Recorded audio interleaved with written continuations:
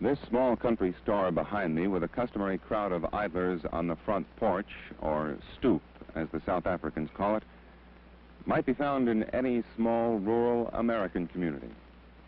But the dirt road that runs parallel to this small country store marks the beginning of a location in the town of Nelspruit, the African location where natives are forced to live.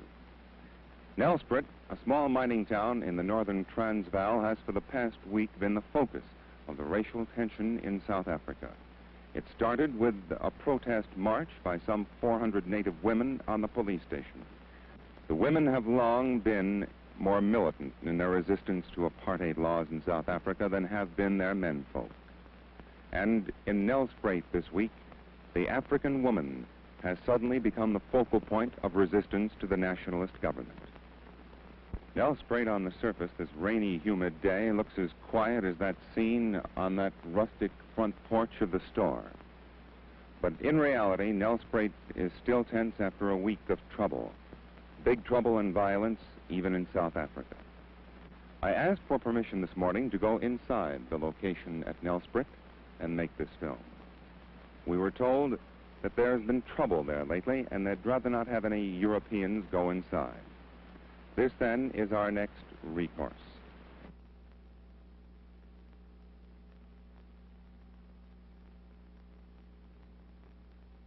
What is behind the firm, continued refusal of African women to accept passes? Well, the passes have been enforced in South Africa for a very long time among the men. And it has become very clear that the pass system in South Africa is the basis of forced and cheap labor. Now, to impose such a system on the African women is to create hardships. Firstly, African women will have to produce these passes on demand. If they fail to do so, they will be arrested in the streets, they will be stopped at stations, they will be stopped as they visit one another in the locations, and if they haven't got those passes, they will be immediately arrested and brought before the court. Now, African men who value their women just as any other people value their women, say what will happen to their children.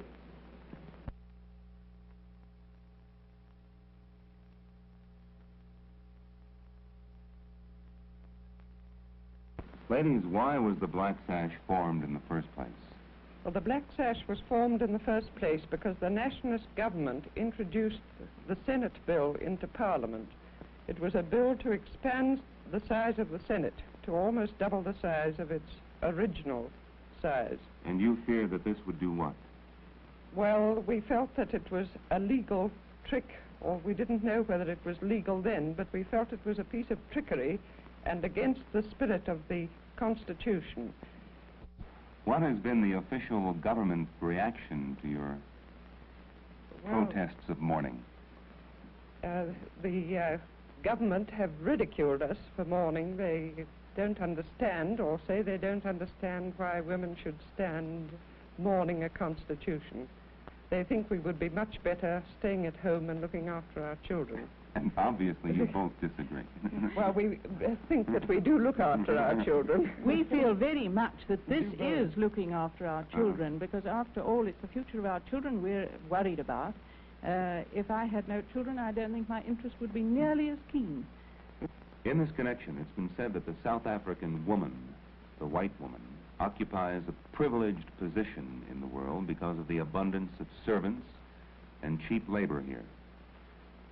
Wouldn't this somehow conflict with what you're trying to do, arouse women to a protest? Yes, it does. I think that we are very privileged women in that we are not tied to the kitchen sink as so many women are in other parts of the world. And I think that is all the more reason why women should play their full part in the duties of an individual in a democracy. We feel that democracy cannot work unless every individual knows what her obligations are in a democracy. But I think you're putting the standard of morals very low if you reckon that we are going to go on supporting apartheid just in order to keep our servants. One final question. Being very realistic, how soon can you hope to take off that Black Sash? Well, I'm afraid not in our lifetime. By far the largest church denomination in the Union of South Africa is the Dutch Reformed Church, with a membership of almost 2 million white and non-white members. With us this morning is Dominee Adrian Berger, Secretary of the Federal Council of Dutch Reformed Churches and editor of Die Volkte, the Transvaal Church magazine. Dominee Berger, you believe in apartheid as a way of life. Yes, I do. Why? In South Africa. Why is that, sir? Because the race, which is in a lesser state of development, is by far in the majority here. And numerically, of course, they are much stronger. And because also I believe that it is according to God's will that the white race, which is in the majority in this country, should be preserved. And also everything we have done in the last 300 years and built up in the church and in the state should be preserved and not be swallowed up by an, I wouldn't say inferior race, because I don't believe it is an inferior race, but a lesser a race which is in a lesser state of development, that's all.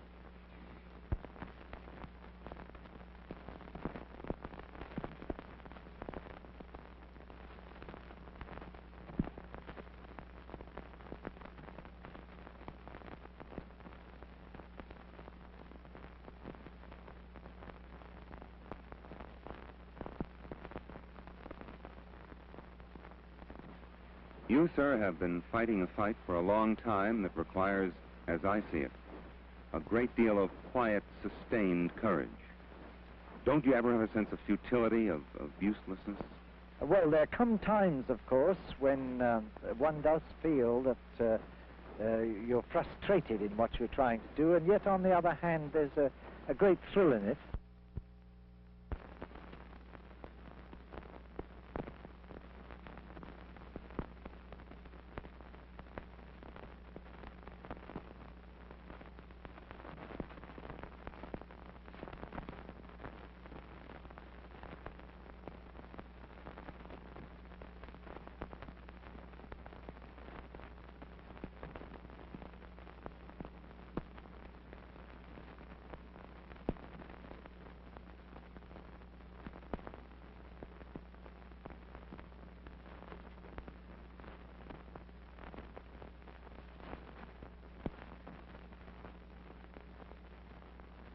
Perhaps you can answer this one question that's intrigued me for a long time. There are, I am sure, devout believers in apartheid who are also devout Christians. Can these two, apartheid and Christianity, in your opinion, be reconciled? I'm quite sure that they cannot. One of the mystifying things to me is how anybody who claims to be a Christian can be a disciple of apartheid. Do you find any conflict between apartheid and Christianity? No, certainly not. As a matter of fact, our Dutch Reformed churches are doing much more for the Christianization of the non-white people in this country than any other Protestant church in this country and anywhere in Africa. We as Christians believe in the development of the non-white people, and we certainly try to develop them as far as possible by building their churches, subsidizing them in their church work, and we are also trying to give them leadership where they want it. And our experience is that these people prefer to be left in their own churches. As a matter of fact, there are 9 different non-white churches belonging to the Dutch Reformed Church amongst the non-white people. And they prefer that. There are instances when we come together on a higher level in conferences and sometimes also in their churches. We often come there as white people to visit them, and there are also instances where we even have communion with them. Can you foresee any eventual end to apartheid in the Dutch Reformed Church? The Dutch Reformed Church does not practice apartheid because we believe that integration is religiously wrong or ethically wrong. Certainly not. in theory, we have nothing against integration. It's only a matter of practical policy in this country. Now, for this moment, if conditions should change, this or any other practical policy could also be changed. I see. But is there any corollary, do you think, between American segregation and South African apartheid? No, I think, well, in one sense, I think it's all part of a world pattern. Mm-hmm. I think that the white race as a whole find it extremely difficult to realize that they can no longer dominate the whole world. But the thing that encouraged me in America is that in spite of what has happened and is happening, the general trend is in entirely the opposite direction from what is happening in South Africa. Do you, sir, believe that there's any possibility now or in the immediate foreseeable future of large-scale violence in South Africa? No, there are a lot of people who seem to be very fearful that this may happen. But for my part, I'm convinced that all the responsible leadership among the Africans and the Indians is determined at all costs to prevent violence if they can possibly do so.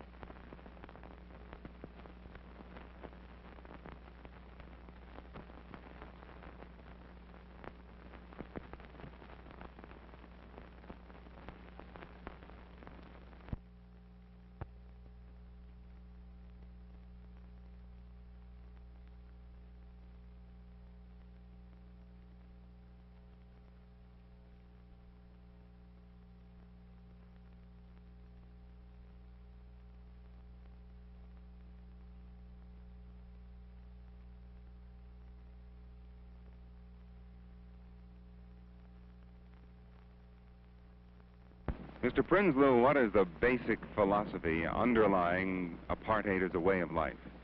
We Europeans who've lived in this country for more than 300 years have come to a conclusion which is strange to some people in the Western world, namely that the peoples of Africa, and so the Bantu people of South Africa, have a beautiful civilization of their own which is worth preserving.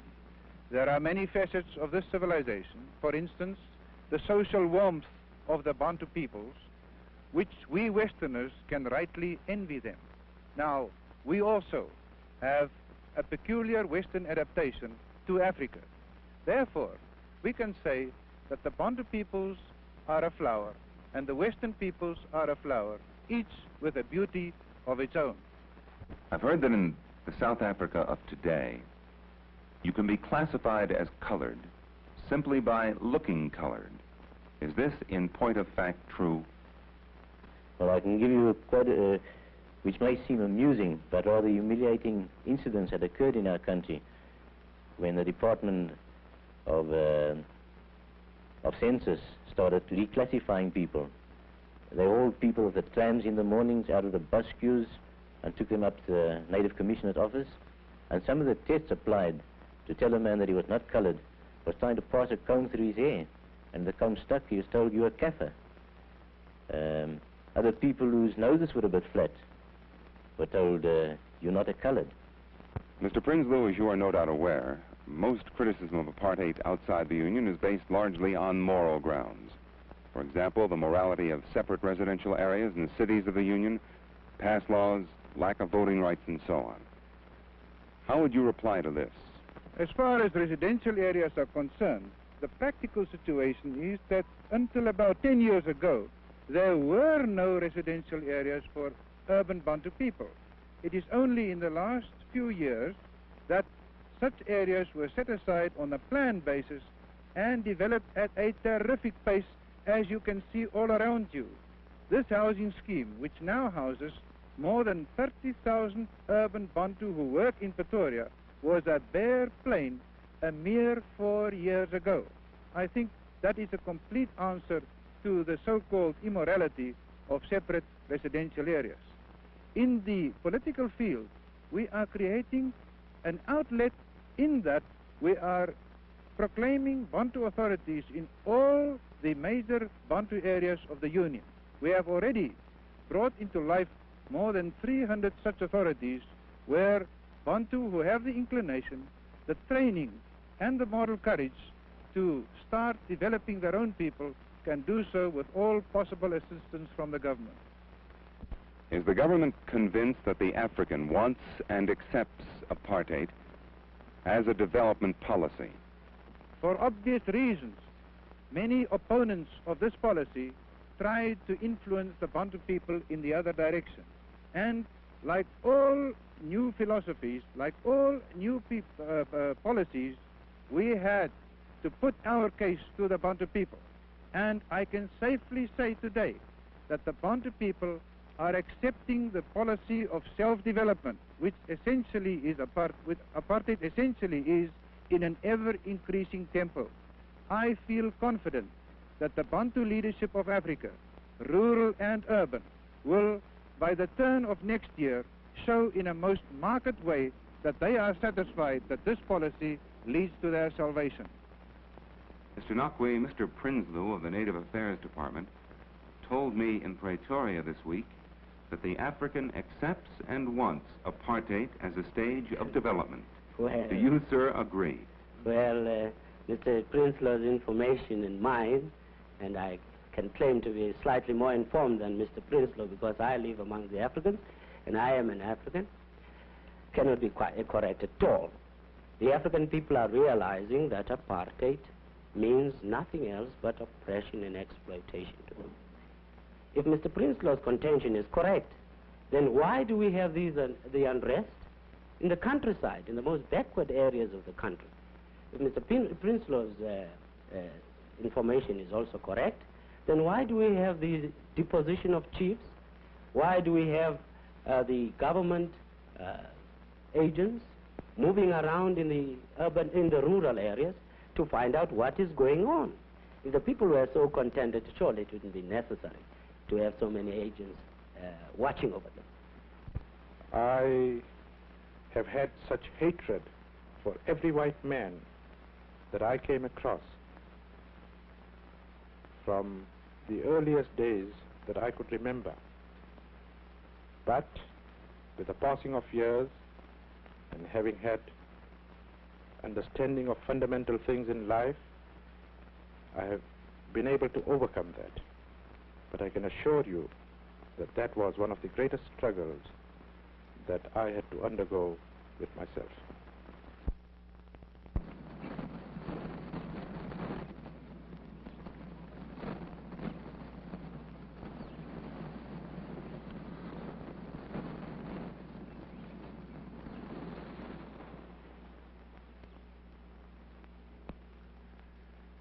Mr. Payton, it's a tall order and a big question, but if you can do it, how would you characterize the emotional climate of South Africa today? Well, I think probably it's hotter than it's been for a long time. In what way? In regard to its race problem? Yes, in regard to the relations between the groups, I suppose the relations between the English-speaking and the Afrikaans-speaking group are colder. Mm-hmm. In view of the daily indignities, humilities, and in some cases actual hardships, economic and otherwise, that the non-European is subjected to because of the apartheid laws, do you ever wonder at or puzzle that a non-European can ever be civil to a white? Oh, that thought often occurs to me, Mr. McCutcheon, because, you know, we have many non-European friends, and sometimes you do wonder how they can go on liking you, you know. Do you, Mr. Payton, fear in the foreseeable future any widespread violence in South Africa? Well, that's what everyone fears. It's not just me. It's not, I mean, whether you're a white nationalist or whether you're a black man or whether you're English-speaking, whether you're an Indian. I think all of us have that fear that violence one day will. There will be violence one day. Mr. Payton, I read a quote by you once, not so long ago, in which, if I can recall it, you said you might hesitate to rush forward to help an African injured on the street. Is that the essence of what you said? You recall it? Oh, yes. Yes, that was quoted in that book Drum by Anthony Sampson. And I think it was 1948. I think I got a bit better since then. But the point I was really trying to make was that in this kind of race-mad world in which we live, that a white man, even if he went to the assistance, might well hesitate before he did. I think that you might find that in many parts of the southern states, too. There's been much talk here, I understand, of passive resistance.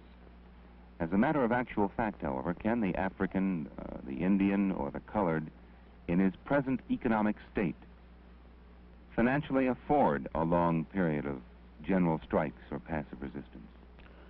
I would imagine no.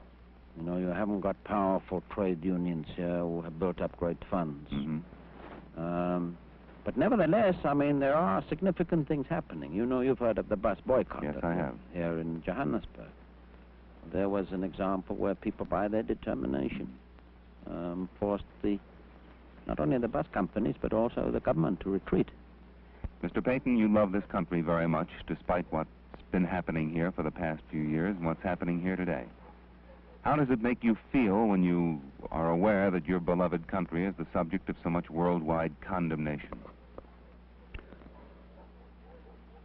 Well, you see, I have so many friends in other countries, Mr. McCutcheon, and I know that I'm not the subject of their condemnation, and I must say that makes it much easier for me to bear, you see. But I understand well the reasons for this condemnation, and much of it is justified. But it doesn't personally make me unhappy, except I would say this, that when I go overseas, I meet people who start condemning South Africa, that very often I find my blood beginning to get warmer, and I find myself defending it, even defending the government, in fact. In what examples, for example? Well, I can give you one very good example. I remember sitting next to a fellow at dinner in San Francisco, and he said to me, this Dr. Milan of yours must be a very vicious old man. And I said to him, you know, that's not true. Actually, Dr. Milan is in his own particular white world, he's quite a nice old gentleman. But when he comes into the world of race, and when race morality becomes his supreme morality, which it is, that's what apartheid is, it's race morality, then he will take any step whatsoever to ensure the supremacy of his own people. In other words, Mr. McCutcheon, if you make your own survival your supreme moral value, then you're capable of almost anything, even though you're a nice old man. Mr. Payton, as magnificent as this country is physically, aren't there those who find it difficult, if not impossible, to continue living in this climate of fear? Oh, yes. Oh, yes. I know quite a number of people who have finally decided to leave the country. Perhaps for their own sakes, perhaps for the sake of their children. This question of apartheid has been placed, so far as the non-European is concerned, so purely on a question of color, that theoretically, if the black man should come into power in South Africa, is it not possible that the pendulum might swing the other way? Is there any justification to fears that the white man would, in truth, be driven into the sea? Well, that's a question that lots of people ask and no one can answer, Mr. McCutcheon.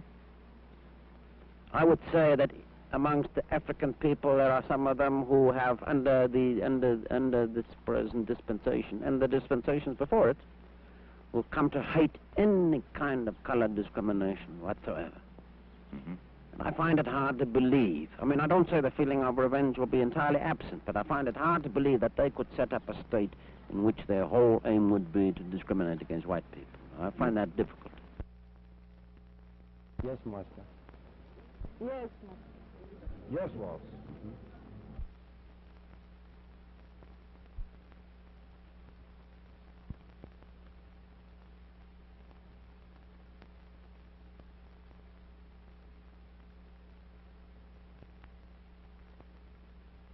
Ladies and gentlemen, you know that the series of talks that we have been giving here have been talks designed to describe to you how government works.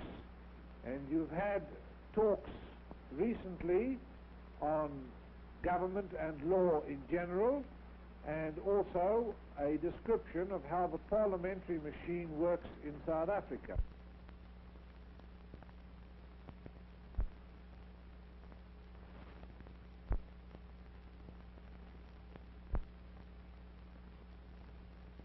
Don't you think, Mr. Chairman, that the field of cultivating the mind of the European people is more work for the liberals to do there than to come and try to cultivate the mind of the African people, because I think we are capable of doing that on our own self without any advice from any angle whatsoever.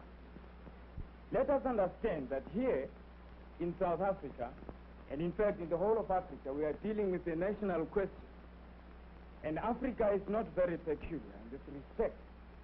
Nearly every country has had its national problems, and they are always solved by the people according to the needs of the majority of the people in the particular countries concerned.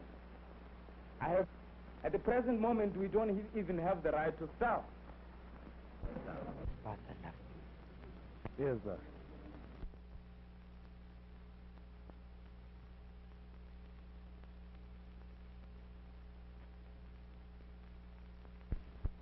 Mr. Brinslow, if we could define a term that's intrigued me since you started to use it. You have said repeatedly that the non-European is different from the European. Now, in your mind, is different synonymous with inferior? I think it is a generally accepted fact today that the non-European is at a lower stage of development than the European. That does not mean to say that they are inherently inferior. Circumstances amongst which they have grown up and, their whole cultural background and everything, their whole diet, which would lead to physical or physiological changes in their whole nervous system, would all lead to a general idea of inferiority amongst them when you compare the average non-European with the European. But I do not believe that the non-European as such is inherently inferior. He's merely at a much lower state of development at the present state of... Well, let's take up those two. Yes, boss. Yes, boss. Yes, boss.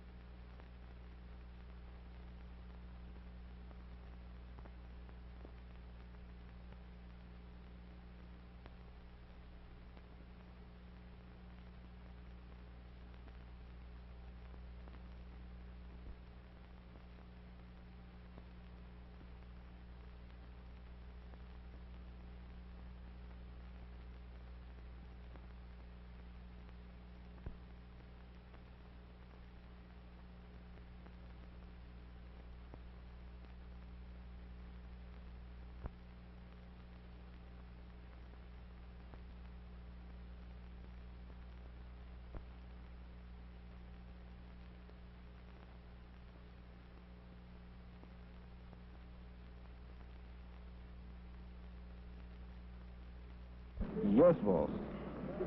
Yes, boss. Yes, boss.